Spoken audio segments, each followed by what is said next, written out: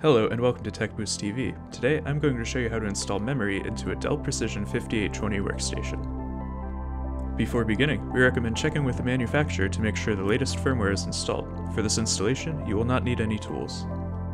Take special note to review memory terms and their relevance, including memory rank, chip count, and DIMM size.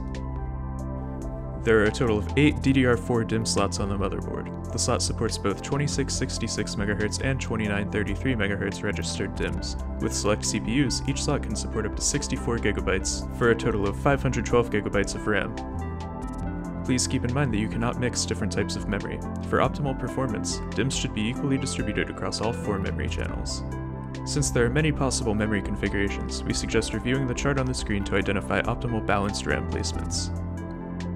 To begin, ensure your computer is powered off and the power cord is unplugged. Next, press and hold the power button until the light is completely shut off to ensure there is no residual power remaining on the motherboard.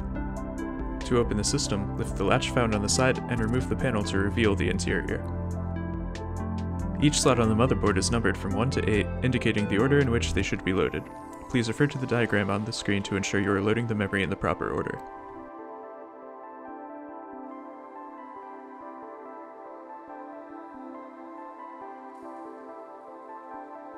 To install memory into its memory slot, align the memory with the proper slot and press down, ensuring both retainer clips snap into place and the stick is securely installed.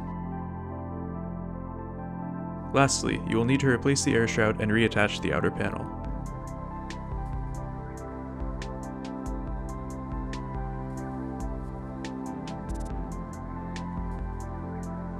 Please check out our how-to videos covering processor, RAM, hard drive, and video card installations, as well as general product overviews for this and other systems.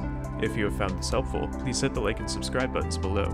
We welcome suggestions on how to make these more useful, so please don't be shy requesting more content.